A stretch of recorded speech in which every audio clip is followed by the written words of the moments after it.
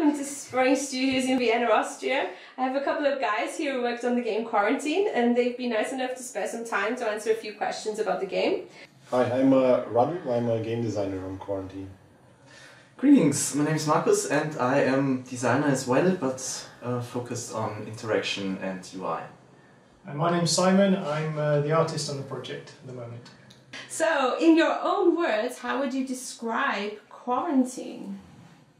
Yeah, so Quarantine is a single-player strategy game where you fight a contagious disease.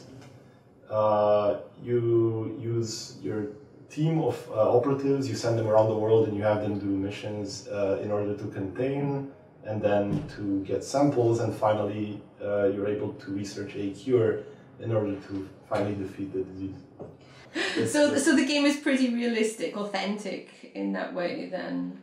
When a situation occurs and yet you get the description of what's going on actually on the ground, like how many people have been infected, like people are dying, what's going on, like there's chaos, riots in the streets and so on, and that actually connects you to the feeling that we were trying to evoke initially. So it is, our game is in part, yes, is abstract, and in another part is trying to be as authentic as possible. We've kind of got that feeling, say in movies such as Outbreak and TV programs like 24, we've got that kind of situation room feel where you see the map and you see what's happening around the world.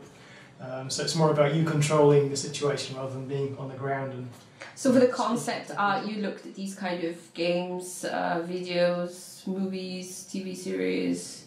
Yeah. I mean, the best way to start a game is look at all the reference you can and pick the best bits that suit the mood.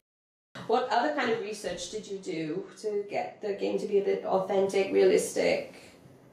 In the beginning, at the start of the project, we had a microbiologist and bacteriologist come in to the office, and they acted as consultants for us, and they told us basically that some of the stuff that we had planned for the game was not, let's just put it that way, it was not very believable, and that we had to rethink some of it, so we did our research in the beginning.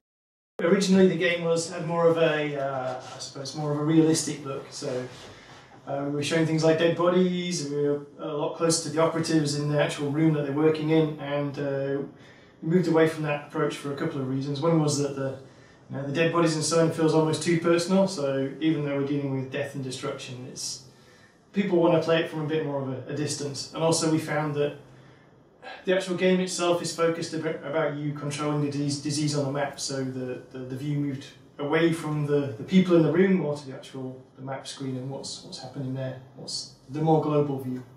And how do you make the game dramatic enough then with the UI elements? You know, you have that map view, and the most drama is actually coming from the behavior of the disease and the way you see it, spread across the map, and the way it moves and spreads from city to city, the way you see it infect other cities, and the way you actually see the world changing across turns as you go forward. And the other level of dramatizing that and giving it a stronger impact, I think, comes mostly from the operatives.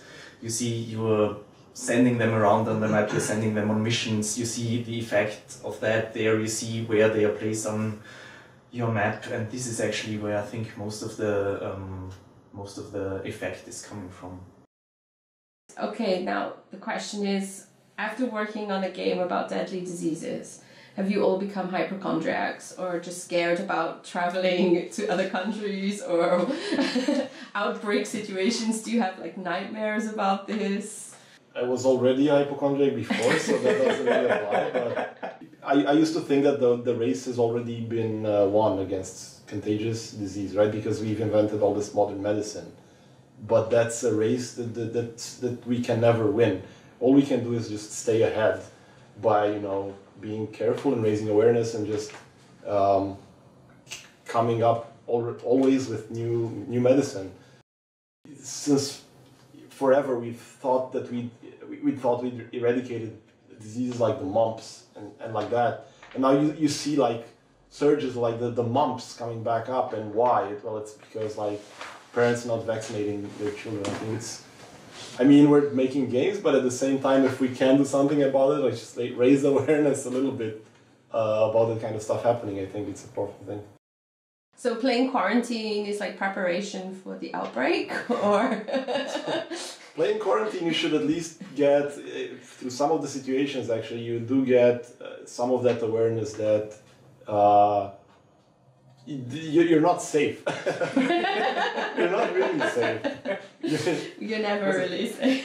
Just imagine somebody actually sitting in a control room making decisions like you were doing when you play that game. This will not give you a safe feeling, I would say.